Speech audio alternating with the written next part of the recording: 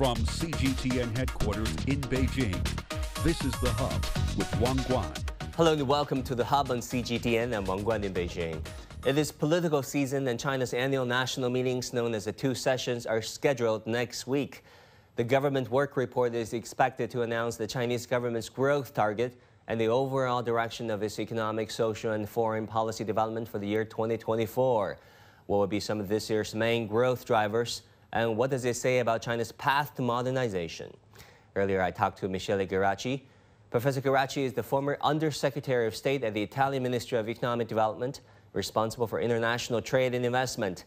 He spent some 10 years in China, where he worked as a macro-economist and professor of finance in various universities. Take a listen. Professor Geraci, thank you for joining us again. It's great to have you on the Hub here on CGTN. Let's talk about the Chinese economy. There are many theories going around these days, mostly concerning the prospect of the Chinese economy potentially peaking. This China peak theory has been very popular, saying that the Chinese model of growth has finally run out of steam, and given what happened in the last couple of years, the Chinese economy probably will never go back to its heydays, let's say. Do you agree with that prediction? What is your sense of the Chinese economy now that you have been living in China on the ground for many years? Thank you for reminding me. We have to remember that there are some economists, analysts, even famous, that have been predicting the collapse of China for the last 20, 25 years. We have some famous books come out in the year 2000, and then on and on. Everyone, many Western analysts, predicting the end of the China model.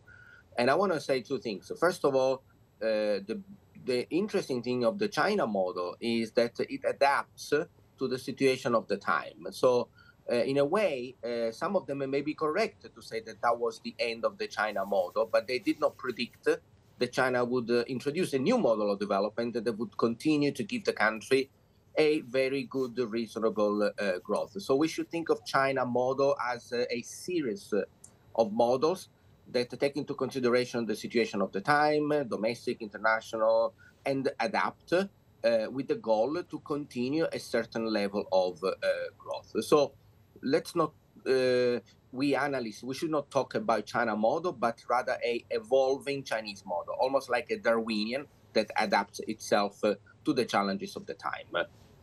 Then, of course, if you refer to the heydays when Chinese growth was 9-10% and even more, those are gone. But let's not forget that even a 4 or 5% growth for the future out of a higher base, it is even larger in money terms than a 10% growth of 15 years ago, when the base was much lower.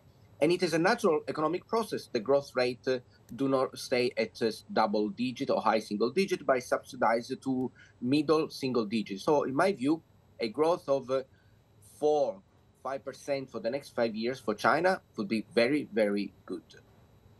But talking about what's happening right now to the Chinese economy, household consumption has been sluggish compared to many developed countries. Household consumption has been lagging in the past. It is picking up a little bit over the past couple of months with the Lunar New Year coming up, the Spring Festival. Travel rush, people spending more on necessities, not only that, but also travel, outbound travel, tourism, restaurants, hotels. What are your observations regarding the stimulus packages China has implemented over the past couple of months to stimulate its economy? Do you think it will work? I think it may work. It is challenging because you are right. Tourism is the easiest one that we observe over the last few weeks, and indeed is showing signs of being at a level which are higher even than the pre-COVID 2019. So it seems that we have passed these 3 or 4 years of COVID. On the other hand, however, the consumption is challenging because consumer confidence after these 3 years of various challenges, domestic, international, COVID, and so on, restriction, lockdown, and so on, it is low. And it is natural that it is low because consumers need to regain that trust. The real estate and the stock market do not help, because even if the value of investment in the stock market does not represent a large proportion of individuals' wealth, the perception that people do, domestic consumers, is that if the stock market goes down, it's an indication that the future of the economy is not very good. But how do you think the Chinese consumers can pick up confidence in their economy, in society, whereby they can safely and surely spend more? They can make it easy for example, tax reforms for companies so the profit could increase, some subsidies in the industry that are also strategically important, so that this Shanghai index starts to pick up again. And then the other thing is the real estate market, of course, which is a form of saving. You want people to consume, so we need to tell them what to do with the money. They can either spend or can they either consume. And again, the real estate is very important for the wealth factor. When people think they are rich, even if it's a nominal wealth that is on paper, they do spend more of their income.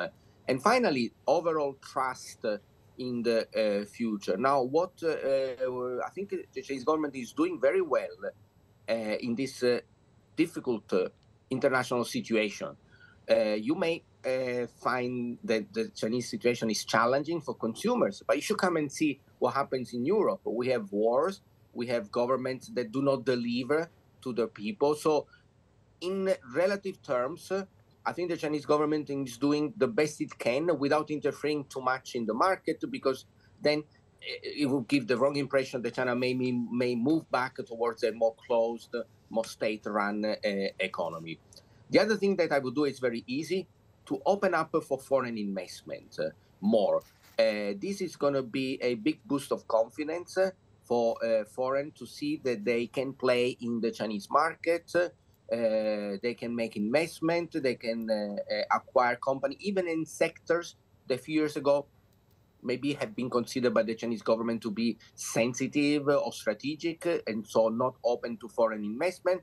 But we have moved on over the last few years, and what was strategic now maybe is less strategic today, and so there could be some open up. Again, it is not just for the money, because we know the inflow of foreign direct investment into China is not determined, but it's the impression that China is open, interacts more with the market, and consumers would feel that then they can play a better role too. Yeah, that is a fair point, but what sectors are you thinking that China can perhaps start by allowing in more foreign investors that were previously not allowed into the Chinese those sectors? The one I work in, education, we seem to be going a little bit back to close a little bit more with foreign universities for various reasons.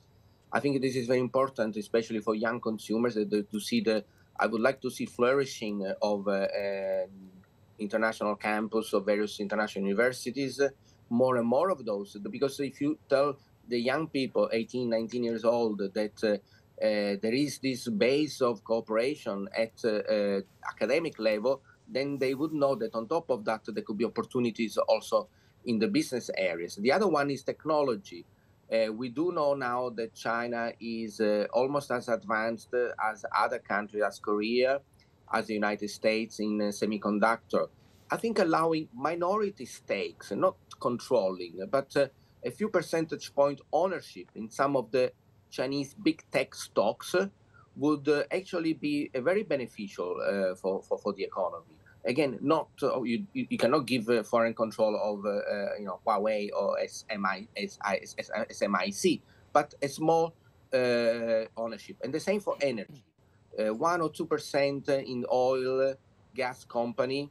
That does not change the way that the company is run. That would also be beneficial, because it's all about building consumer confidence and building the understanding that China is open to doing business with the rest of the world. And that, I think, is the unique position of China today. While other people do wars, if China can tell its own people and the world that it's open again for business, and if also, that would be good. Professor Geraci, you talk about the real estate market that has seen price decreases for up to 20–30% in some major Chinese cities, and you made a very fair point whereby you said, with property prices being popped up, those property owners will have a sense of ownership. What can be done at this point to really, let's say, salvage, if not salvage, but really help the property market in China? You can do a few things. You can do low mortgage rate for young couples who are the ones who are not able to afford the houses today. Cheap loans, even zero interest rate loans, I don't know, for the first 3-5 years to young couple who get married, who have children. So at the same time, you incentivize and you try to change also the demographic challenge that China has with declining population. Young people now cannot afford houses in general. So you need to make it cheaper and almost interest rate free until they get to a good level of income and they start repaying it. That would help. We can also do something, but it's a bit tricky and need to be careful to increase the loan to value ratio so that people can maybe buy a little bit more with borrowings. And then I think the other thing that needs to be done is a implementation of a less restrictive migration policies, because at the end of the day, the real estate market is also driven by the migrants, of course, low-income people, but at the base of this pyramid, they do need to go and live somewhere. So if we don't have migrants, we lose 10, 12 million people, new city residents, and therefore that also pulls the market down. We estimate that the migration rural to urban contributed to do about 0.5, 0.7% of GDP growth, all coming from direct real estate and indirect effect. So that is important. And in that way, it is also good that the Chinese government does this urbanization in the rural area. So instead of having people moving to the city and coming from rural areas to Shanghai, they actually urbanize the home country so that the distances to travel is not so much. And those houses should be relatively cheaper and therefore more affordable. You know, for the high-end market, the people who have 2 or 3 houses, really, so be it. You know, if you speculate on the real estate market, you should be able to take a loss. I believe also the Chinese leadership has made it clear that houses are for living, not for speculation. Professor Geraci, it is about time of China's 2 sessions, the legislative session known as NPC and the political consultative process known as CPPCC. The growth targets, the economic growth target of the Chinese economy is expected to be announced. Usually at this time of the year, it is anyone's guess what will be China's GDP target for the year 2024, but the IMF predicted that China's economy will grow by about 4.6%. What do you think of that estimate? We really do not care so much what's going to happen in 2024. We care what China is going to do in the next 5 or 10 years. So if 2024 is 4.8 or 4.5, really nothing matters as long as the long-term prospect and structure of the economy, again, the new model is adjusted. So in the 2 sessions, I will look more at this new Darwinian model. What is the leadership going to tell me between now and 2030, rather than the very short-term next 2 quarters GDP forecast? And then what do you think can potentially be the new growth engines of the Chinese economy? We've been hearing about this dual carbon goals and also this AI that is taking center stage in many sectors and across many areas. I do believe technology has always been one of the main engines, and it's one of the 4 components of GDP. We cannot increase people, we cannot increase land, we can increase capital, but the thing is innovation and technology. So I do think the growth engine will be in innovation. China, and this is very little known maybe to foreign audience, is almost getting at par with Silicon Valley in California and other innovation hub in London and in Berlin, Germany. With private equity, we need to develop that because that's the engine to fuel this innovation. So a lot more needs to be done in the venture capital and private equity. It cannot just be the government that finances a large company, but we need this as an ecosystem of small, medium enterprises. And AI indeed is one of those that will completely change the dynamics of the industry, and it will make it more efficient, although we need to be careful because AI also has some high risk of displacing labor force, and we are seeing this already happening in Europe.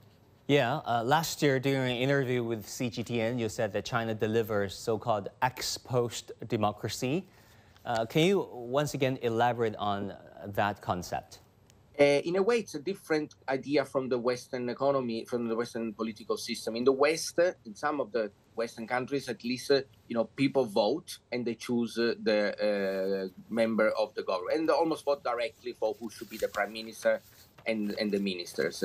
And then if the government delivers or not, then people will either change the vote next time, but they cannot do anything during the electoral cycle. So for 5 years, if they have made a bad choice, they need to bear with it. In China, it's different. China has an alternative system of delivering people's requests to the upper levels of government via surveys and other systems, so that the leadership knows what people desire, and they also know what is needed for the country. They need to deliver so that they can continue this alliance with the people. And I think, in a way, this is what I mean, ex post. They assess his performance, and then they allow it to continue to be the leader. Key theme expected at this year's two sessions could be the Chinese path to modernization. How would you explain the most impressive features of the Chinese path to modernization now that you've been living and studying and working in China for so many years?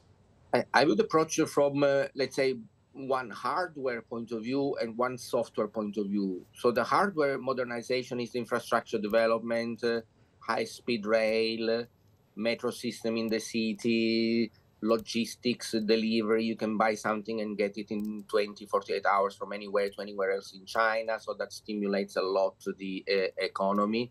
And that infrastructure is at the basis of this creation of a modern society. And the other one is the software.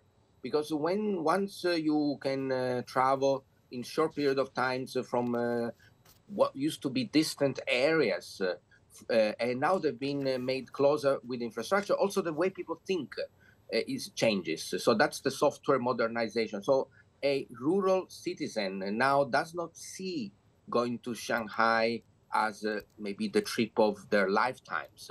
It is something that they can afford, do comfortably, within a short period of time. And so the way that people do think, they do see this divide between rural and urban to decrease, not just because of the income disparity that goes down, but also because of the way that people think. So in my way, the modernization of the society is also bringing what used to be farmers, maybe with little education, let them think that they could also be equal par citizen with education, with access to infrastructure and technology. So both hardware and software, this is a unique way that China can deliver and is delivering its modernization.